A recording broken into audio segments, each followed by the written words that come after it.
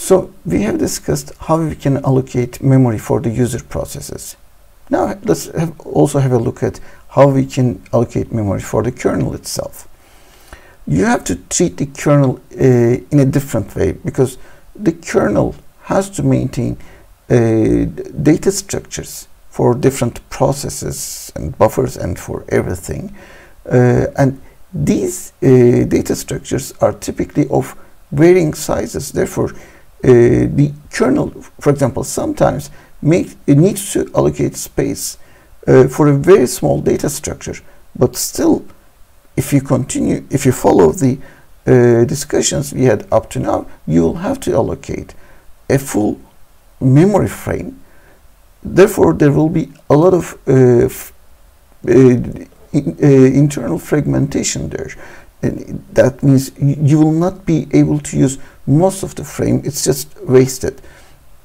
So we need some different way of handling things.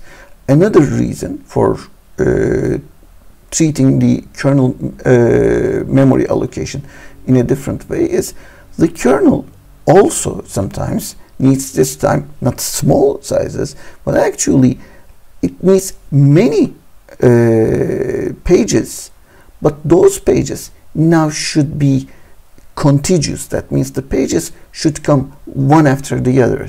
Now remember, this is not the case in the case of regular user processes, because user processes are accessing the memory frames through the page table. So independent of how those pages were placed in the frames in the memory, through the page table you access them in the correct order. So virtually to the process it appears like the pages are consecutive, although in memory the frames are not consecutive. However, in the case of kernel, since it communicates with the I/O devices, and while these I/O devices are transferring data directly into the kernel buffers, the I/O devices do not go through the pager and the page tables. So typically the kernel tells, for example, the DMA to transfer so many bytes from that specific device at the specific address into this specific, starting from this specific address. Now, if the data to be read is larger than the size of a page, the DMA, since it doesn't know about the pages, it will start from this address and start writing the data in the memory, and at some point it will cross the boundary of the frame and directly continue with the following frame. It will not jump to another page because it doesn't know paging. Therefore, the kernel sometimes also needs very large data areas, data blocks to which it needs to write. Therefore, we should be handling it in a different way. So one approach is the buddy system. This was the approach that was earlier used by Linux, by the way. In the buddy system, you have a fixed size segment consisting of physical contiguous pages, and as always we're working with powers of 2, so our allocations are with powers of 2. So what you do is actually the following. It's easier to explain it over the figure. So you have this physically contiguous pages. Let's say, these numbers are, by the way, just for the sake of the example, let's say it's 256 kilobytes. Now if you need something like, let's say, 30 kilobytes, you don't want to just consume the 30 kilobytes over here and just waste the rest. Instead, in the buddy system, you split this into 2 equal parts. So each 128 kilobytes. Let's call these at this level as A. So this is A left and A right. So into 2 pieces. And then take one of them. In this example, we happen to go with the left all the time, but you could have done it with the right, doesn't matter. depends on which part is not used at the moment. So A left is split more into two. So each one of size 64 kilobytes. So let's call these B left and B right. But note that 64, even 64 is too much, because I know I need only 30 kilobytes, and I also know that half of 64 is still more than 30. So split this once again into 32 kilobytes. Now this is the smallest power of 2 that can handle 30 kilobytes. So we will not be splitting further. You can pick either C left or C right, doesn't matter, but give that to the data structure. Use it for the data structure that you need. Note that there is still some waste, like you're wasting 2 kilobytes in this case, but at least it will be small. It wouldn't be like using 32 kilobytes here. And when you need to, for example, let's say we had given CL to this 30 kilobyte data structure. When we don't need that data structure anymore, we free up CL, and we realize that CR is also free. So instead of having CL and CR separately, we immediately do what's called coalescing here, and those unused chunks would be merged into 64. Now, if this is also available, then these two would be merged into 128. So these are actually called bodies. CL and CR are bodies. Similar is true for BL and BR. So you merge them into AL. Now, if AR is also available, you can merge these two bodies. But if AR, meanwhile, was being used for some other data structure, in that case, you wouldn't be coalescing those two data structures. An alternative is the slab allocation.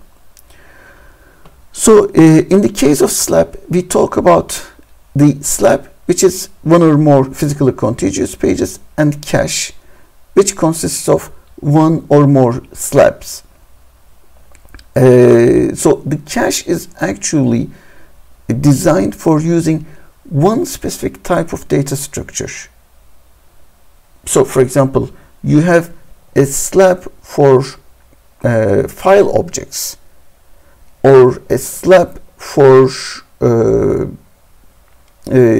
any data structure that you want to use.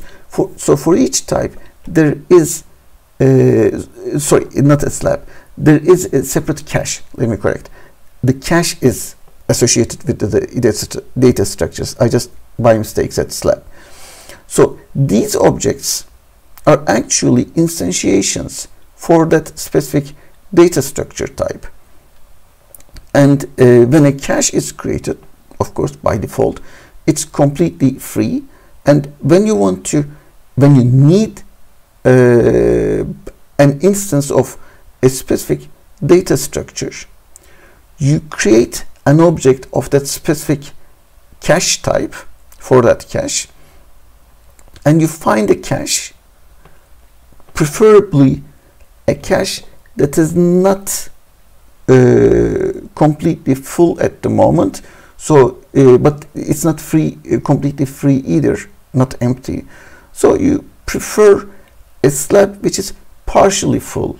So in other words, you try to fill the caches that are partially full first. Then you continue with the others. So it's like, for example, we have different kernel objects. So let's say some type, some specific data structure type is, let's assume 3 kilobytes. I don't care which one. So in this example, we have two different data structures possible. One requires 3 kilobytes, the other one requires 7 kilobytes.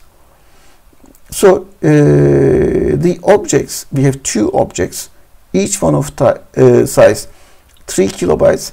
They are in these caches, and these caches are stored in these slabs. So for example, when you want to create a process in Linux, there is a structure named task struct corresponding to a process, which is approximately 1 kilobytes of memory. So when a new task is to be created, you have to create an instance of this specific data structure type. So we will be using one of the free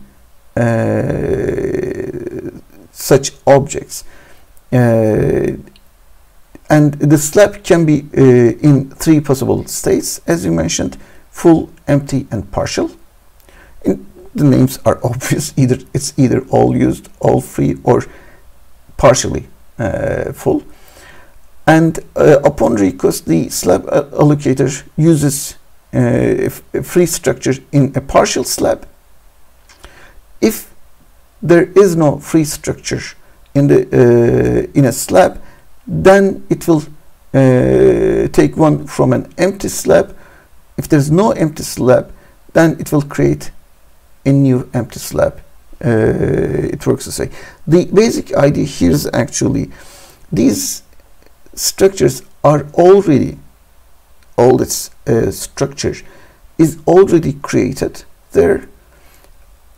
When you need something out of it, you use one of those free ones. So the space is already prepared for you before, so when you need it, it's very fast. It's just giving you the available space.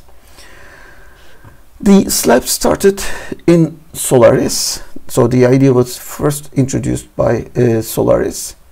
Linux 2.2, starting with Linux 2.2, the slab started being used, but now it is in 2.6, Linux kernel 2.6. It's Slab and Slab allocators. These are similar ideas, so we will not go into the details, but Slab stands for the simple list of blocks. So it maintains 3 different sizes of objects. So depending on which size you want, you pick one of these. And the slab is very similar to slab, but rather than having per CPU queues, it's maintaining such metadata that was supposed to be stored here in the page structure itself. We will not go into the details of this, as I mentioned.